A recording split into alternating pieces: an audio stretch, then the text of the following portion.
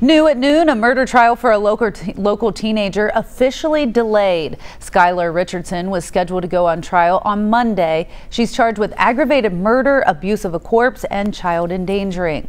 The 18-year-old is accused of killing her newborn and burying the baby girl's body in the backyard of her home in Carlisle. Richardson's defense team wanted to exclude evidence of her conversations with her OB/GYN, but a judge ruled yesterday that some of those conversations are not protected by doctor-patient privilege. The trial is on hold until an appeals court can take a look at the judge's